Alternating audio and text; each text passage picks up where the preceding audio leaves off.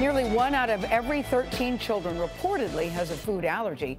Families with severe allergies often rely on those EpiPens to deliver a dose of potentially life-saving medicine if a child has a very bad reaction.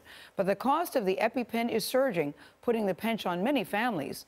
The auto-injector's price has risen by more than 480% since 2009.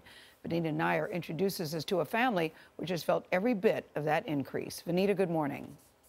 Good morning. This is a training device families use to practice what to do in the event of an emergency. They simply remove the safety cap and push the EpiPen into the thigh. The real thing is filled with epinephrine, which can counter the effects of a severe allergic reaction.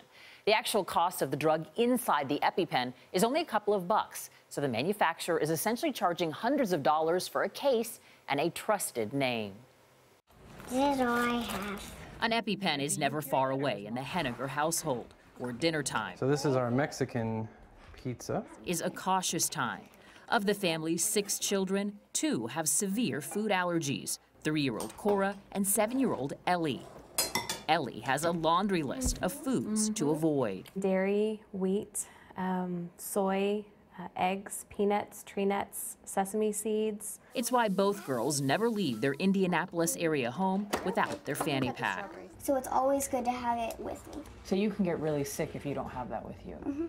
As a baby, Ellie's allergic reactions were so severe, hives covered her entire body. Her family has twice used the EpiPen to save her life. Her lips turned blue, she started swelling, she wasn't able to breathe. They have to replace the injectors every year when they expire. The Hennigers remember paying as little as $80 for them 5 or 6 years ago, before they switched to a high-deductible health plan. We really noticed it in the past year and a half when we went to go have it filled. It was $600. When the pharmacist first told you the bill, did you think you must be wrong? I did. I had her look it up again, and she didn't have to because she had answered that question many times with many other people who asked her the same question of, are you sure that the EpiPen is that expensive? And it is. In 2009, pharmacies paid slightly more than $100 for a 2-pack of EpiPens. The price has since skyrocketed to more than $600. If they don't have it, it could mean life or death. Pharmacist Leon Tarasenko says the high prices are forcing some families to take risks. Within the last 2 months, we've had about 3 patients who had issues with the price of an EpiPen. And they did not receive it. They just refused to take it. Bloomberg's senior medical reporter Robert Langrith says the manufacturer of the device, Mylan, has a virtual monopoly after its main competitor launched a recall last fall.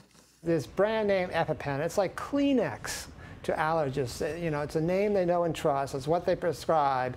He says the company has remarketed the decades-old device without making any significant changes since acquiring it in 2007. I couldn't breathe. But I had it with me. And used it immediately. My EpiPen auto-injector. It spent tens of millions of dollars on TV ads and donated the device to schools across the U.S., ensuring it was a familiar product. It's a totally established brand name with little competition. That gives them freedom to raise the price every year. In a statement, Mylan tells CBS News the EpiPen's price has changed over time to better reflect important product features and the value the product provides, saying, "We've made a significant investment to support the device over the past years." Are you fearful the price could continue to go up? Yes. Absolutely. Prices are based on competition, and there's no competition. The company offers coupons which have allowed many patients to pay nothing out of pocket. Those coupons are worth up to $100, so families with high deductibles like the Hennigers are still on the hook for the majority of the cost. Wow, they've really cornered the market. Yeah, when you need it, but that's an awful, from 80 to 600 in that period of time. That's tough for a lot of families.